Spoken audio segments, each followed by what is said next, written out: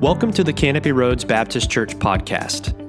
Our mission is to develop fully devoted followers of Christ. Welcome back to the podcast. On today's episode, we're excited to have Chandler Musgrove reading Psalm 63 as part of the Psalms Project. Psalm 63. O God, you are my God. Earnestly I seek for you. My soul thirsts for you. My flesh faints for you, as in a dry and weary land where there is no water. So I have looked upon you in the sanctuary, beholding your power and glory. Because your steadfast love is better than life, my lips will praise you. So I will bless you as long as I live. In your name I will lift up my hands.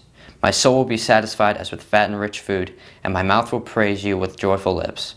When I remember you upon my bed and meditate on you in the watches of the night. For you have been my help, and in the shadow of your wings I will sing for joy. My soul clings to you, your right hand upholds me. But those who seek to destroy my life shall go down into the depths of the earth. They shall be given over to the power of the sword. They shall be a portion for jackals. But the king shall rejoice in God. All who swear by him shall exult, for the mouths of liars will be stopped. So, in this psalm, David wrote this while he was in the wilderness and stranded.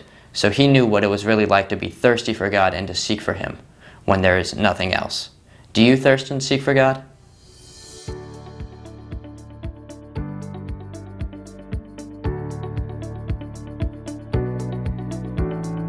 We hope this message was encouraging to you. If you would like this kind of content delivered directly to you, consider subscribing to our channel.